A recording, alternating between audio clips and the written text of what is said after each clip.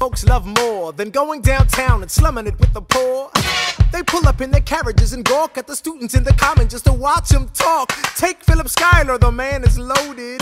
Uh-oh, but little does he know that his daughters, Peggy, Angelica, Eliza, sneak into the city just to watch all the guys. Angelica, Eliza, and Peggy, the Schuyler sisters. Angelica, Peggy, Eliza, Daddy said to be home by sundown. Daddy doesn't need to know.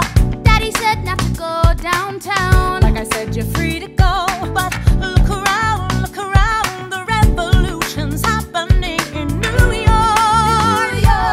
Angelica, work. It's bad enough Daddy wants to go to war. People shouting in the square. It's bad enough there'll be violence on our shore. No ideas in the air.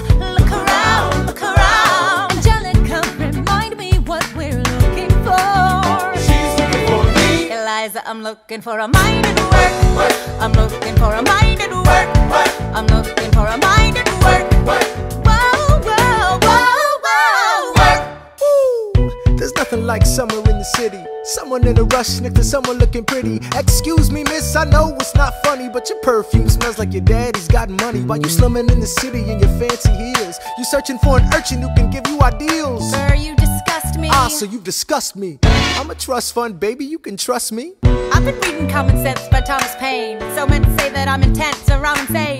You want a revolution, I want a revelation. So listen to my declaration. We hold these truths to be self-evident, that all men are created equal. And when I meet Thomas Jefferson, I'ma compel him to include women in the sequel. Work!